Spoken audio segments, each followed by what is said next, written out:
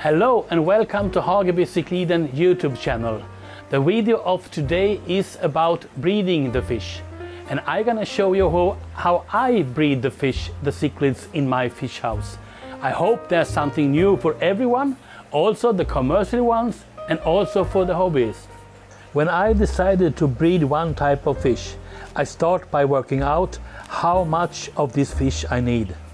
For some species I sell more than 1,000 pieces a year, others that are more special I sell maybe 100, so I don't need so much material for breeding.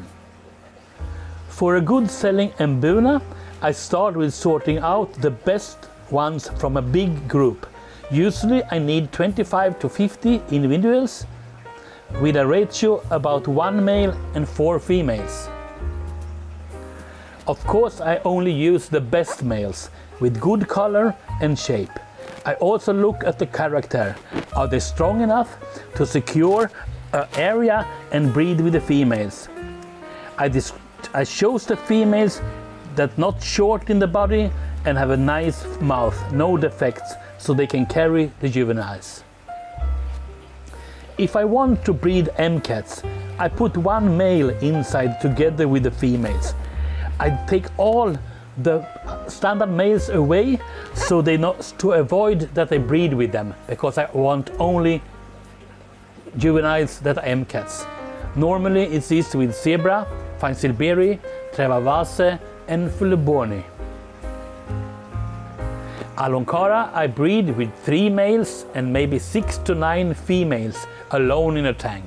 Sometimes I put them together with a Mbuna because they breed anyway and I don't need so much of this Alonkara, maybe 200 pieces a year.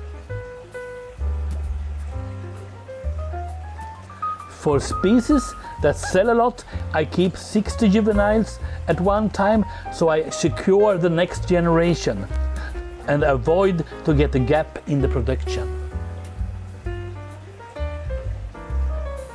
I write down the date when I see the first female holding babies. After 20 days I take the female or females out and help them to get the fry out. Females with eggs I put back to the group immediately.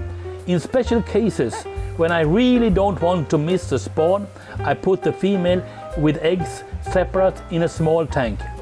Usually I put a piece of pipe inside so the female can hide a little bit and avoid to getting stressed.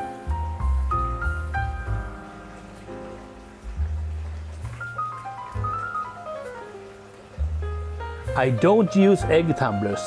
I get enough juveniles anyway. My opinion is that it's good for the eggs to stay in the mother's mouth until they are hatched. It makes the quality of the fish better as an adult.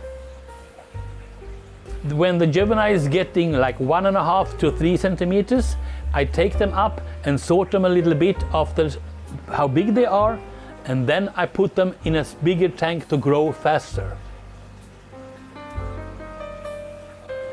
In the future there will be a video how I feed the fish, the small ones and the big ones. Also, I'm gonna show how we make our own food. Thank you for watching this. I hope you enjoy it. And for the moment, that's all, folks.